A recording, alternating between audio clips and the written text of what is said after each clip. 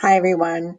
My goal today is to show you how to send your teacher an email from Google Classroom. One of the reasons you're going to want to get to know email is because, first of all, during remote learning, that's how a lot of the communication is happening between teachers and students.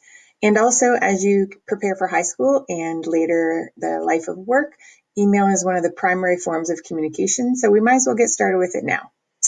So first thing I'm going to do, I'm in a Google Classroom here, and I'm going to show you where you're going to go to find out how to email your teacher directly.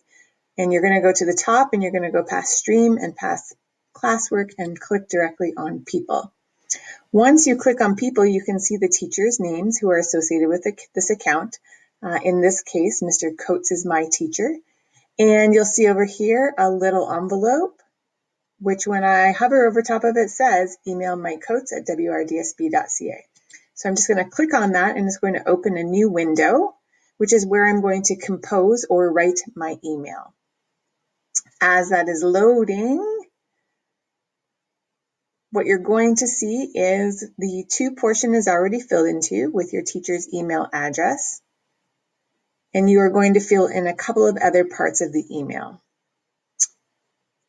Parts of an email include who the message is to, what we would call the subject line, and then what we would call the body or the text area. The subject is usually very, very short. It might only be 1 or 2 words. It might be a question. It might be a request. So today I'm going to say that I am looking for help with my assignment.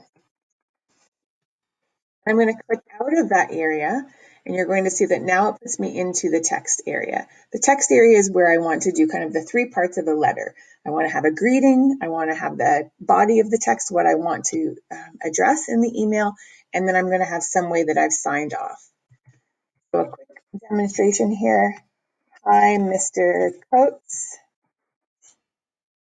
I don't understand the instructions for the assignment in Google Classroom today. Please help. I'm just keeping it really short for purposes of demonstration here. That's basically what I want from the teacher. And now I'm going to add a signature. You'll see mine already comes up, but basically you just want to sign it off. Thanks, your name. So in this case, my name would be Lori. That's it. You do have some tools at the bottom here. I'm not going to address those right at the moment though. What I do want to address is down at the bottom here, you have the send button. And that is where you're going to hit send and send that email off to your teacher. Coming back to where do I find my email account? There are 2 primary ways to do that.